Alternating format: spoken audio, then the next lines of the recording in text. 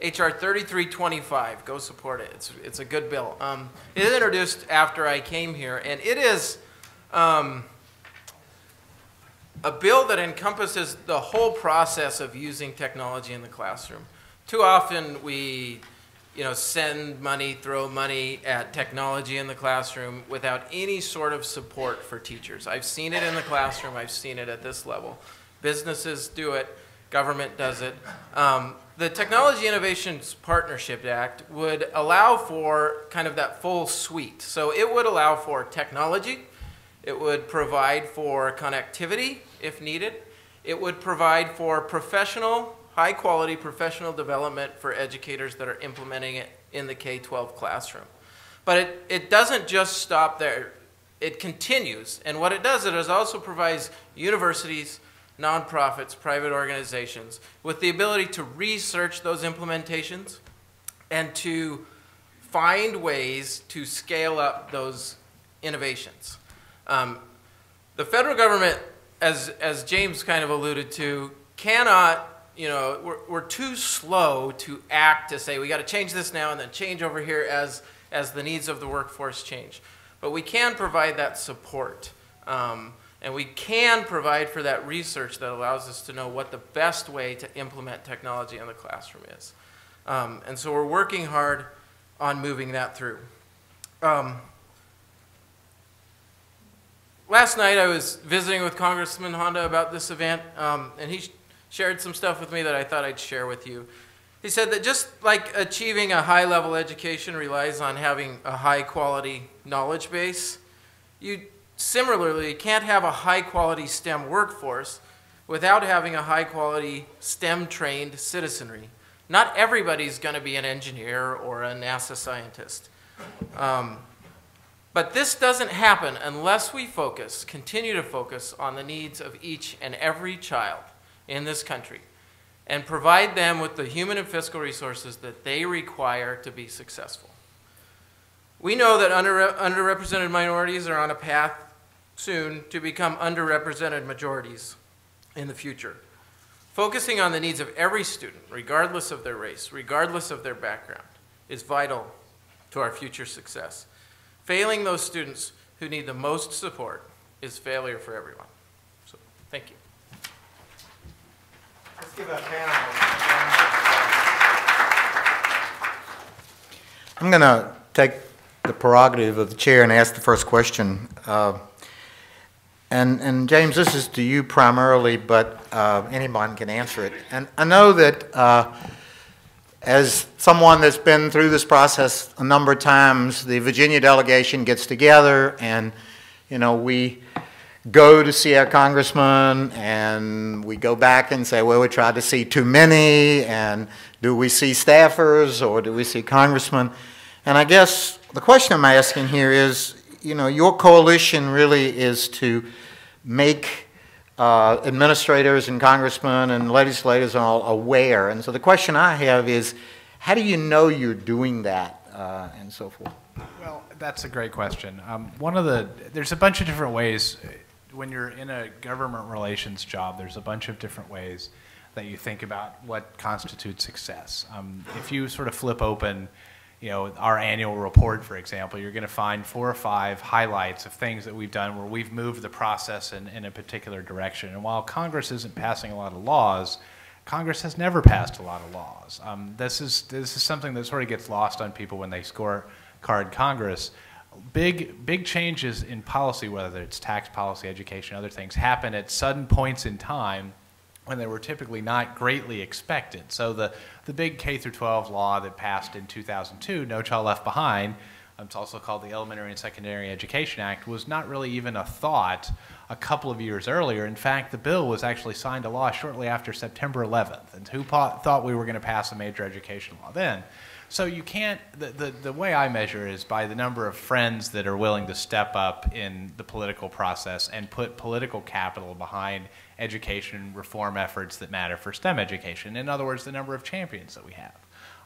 Congressman Hunt is one of those champions. We have others, obviously in both sides of the aisle. But what we tend to judge are the number of members, sort of starts with the ones that return our phone calls, right?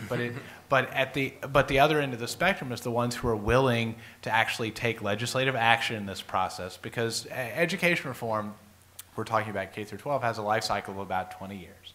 And the last bill was passed in 2002, and so I would guess sometime after the next presidential election, you will have another big round of education reform, and it's going to hit higher education as well. I don't know how many of your universities were at the university summit that was at the White House a couple of weeks ago, but that's the other way in which we measure the success of our efforts in advocacy. It's the legislators who are aligned with our cause, and you don't generally convince legislators that they agree with you. You find them, and that is part of the challenge, is figuring out the ones who have, one of the ways in which the deans help us, and you may not be aware, is I can't tell you how many times we've gone and met with a legislator in Iowa or Virginia, and they say, well, so-and-so from our local university was in here just a couple weeks ago, and they were talking about how they didn't have the resources to do this, or they agreed with the same thing that you're talking about. So that's our primary measure of success in people terms, is we have to be out there a lot. And we do 2 or 3 meetings a week on Capitol Hill and around the administration trying to get that message out. And we do a lot of other communications, but it's really in recruiting friends and people who are allied to our cause. Thanks, Shane. Questions? This is usually not a silent group, but... I have a comment. Let me echo what James has said. Their group also has about 10,000 Twitter followers, and it is an absolutely fabulous way to get information on what's going on STEM education. Every day there's 7 or 8 notes come out, usually in the morning, and I usually retweet or try to move those forward to some of my networks as well. And if we can expand his network to make one more jump, I would bet with our own Twitter networks, I would bet we'd be able to reach 100,000 people extremely easily and likely even larger. I need your address afterwards to send that. No, but you're right about that. In fact, I think we're real close to having 10,000 followers, and I actually think that is we've been sort of late to get involved in the social media networking aspect of this, and we are kind of ramping up our public information efforts, because the voices, you all know this because you live in the engineering world, the voices of engineering are kind of the silent majority voices in the policymaking process. It's probably difficult for you to get your faculty members engaged on this. It's probably difficult to get the bandwidth of your university government relations offices on engineering education issues, but it's absolutely critical, because our voice as a collective, the STEM education world, if it had the same impact on the policy process that it does on the economy, we would have solved these challenges by now. Rick Swigert, University of Memphis. There was an article on the front page of the Chronicle of Higher Education a couple months ago, basically asking the question, is the STEM crisis real or is it overblown? And since I don't spend a lot of time inside the Beltway, those of you who do, is there a growing feeling that this is yesterday's news, or is just the editorial staff of the Chronicle of Higher Education, who are mostly journalists, saying, don't spend the money on STEM? But you indicated earlier that there may not be uniform demand for all the different STEM disciplines. Do you have a feeling on whether or not this is a groundswell, or is it just sort of something that's going to go away? Well, Shawn, why don't you answer that first? Well, first of all, I would say on the Hill, there is still a strong push for STEM. I don't know that article has extended into the Hill community, and continuing to voice, like you said, that STEM flexibility, in that, it can't be about dictating one particular profession, but about allowing this flexibility for students to be able to choose what they want to do, and then having a citizenry that is well trained and informed and able to understand those types of arguments. The one thing I'd add to that is the one big difference, part of what's contributing to the trend that you have perceived in sort of how this issue is being treated in the media, is that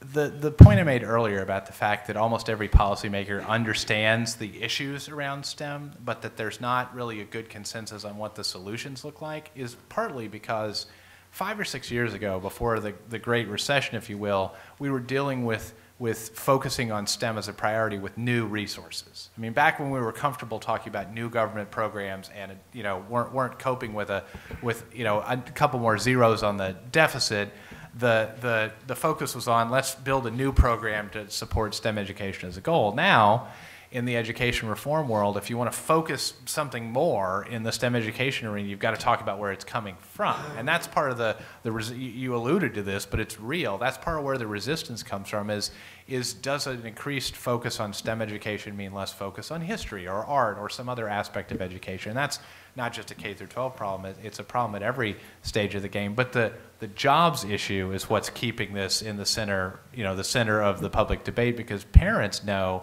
whether it's a PhD job or it's an auto mechanic job, if they have STEM skills, they're going to do better in the economy. That's what's keeping it alive. Let me make a comment about that also. You know, the relevance of STEM education has necessarily evolved because technology has evolved so much. But we have so many people who are technology users, but those of us who are in the arena of technology development know that it requires a different kind of workforce, it requires a different kind of training, a different kind of education to become a technology innovator, a technology maker, as opposed to a technology user. Everybody knows how to use one of these, but not everybody knows how to make one or how to improve one.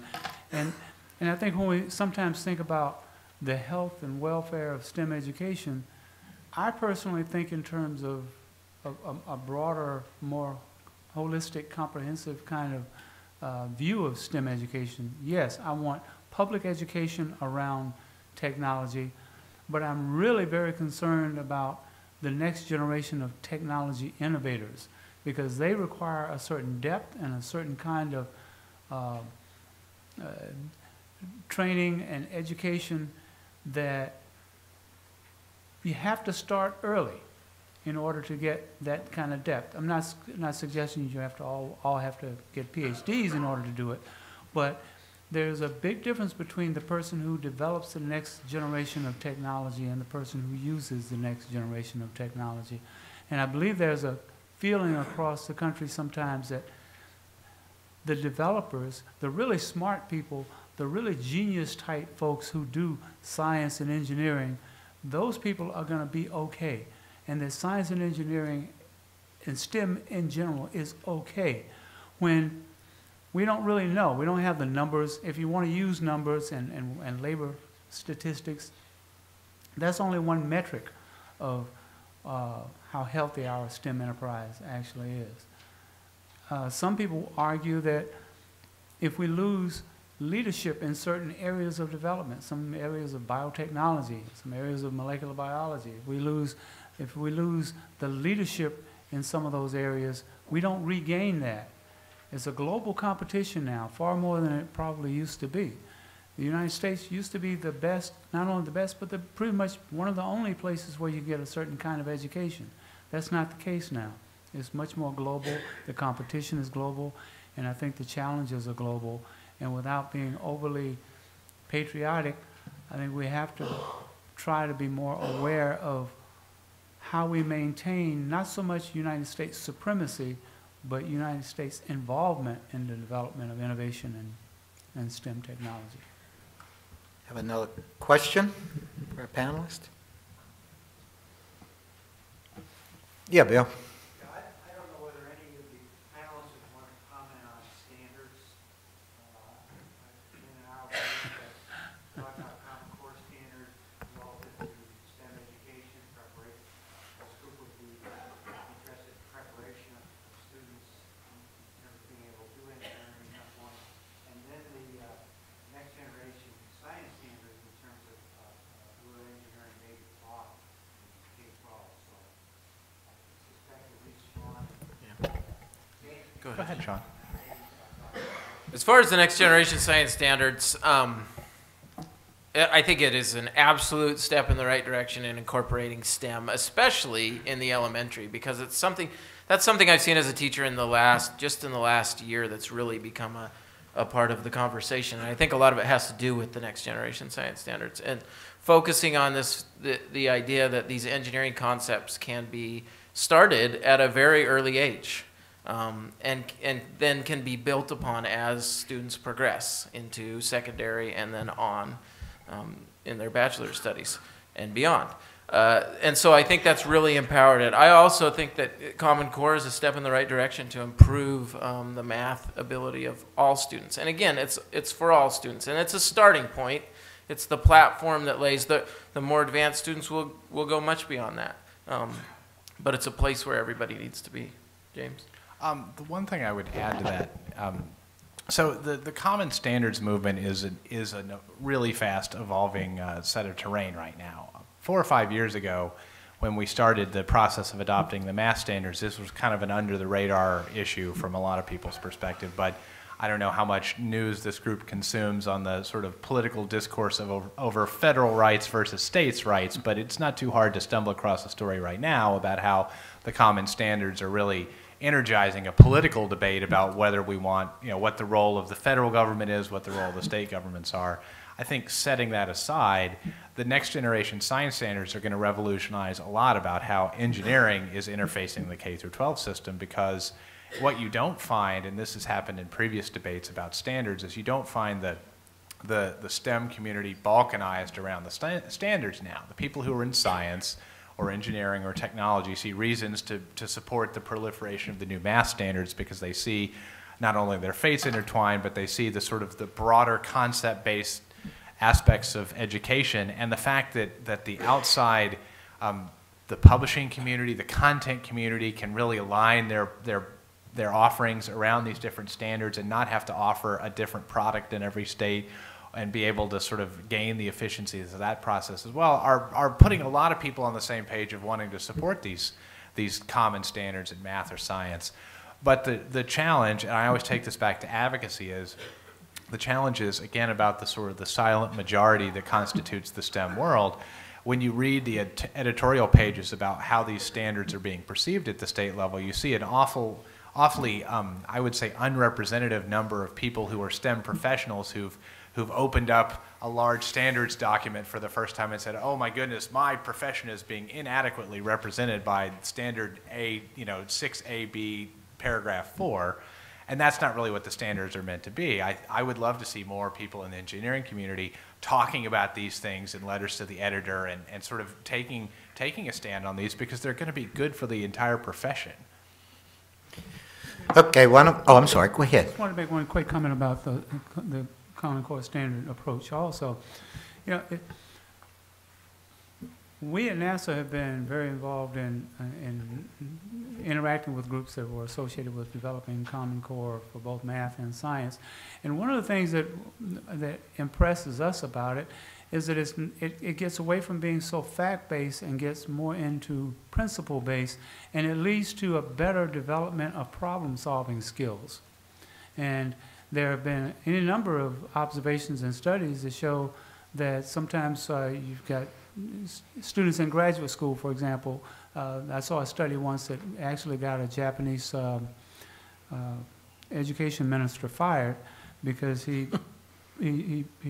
showed the results, and it showed that the Japanese students were coming over to America, getting into graduate school with superior computational skills to American students, and they were staying in graduate programs longer because they didn't have the problem-solving skill development that the United States students had. United States students, on the other hand, picked up the computational skills along the way, and because they had superior problem-solving skills, they actually were having shorter times to degree. And so his rationale was, maybe we should do a little more like the Americans. Well, that got him fired.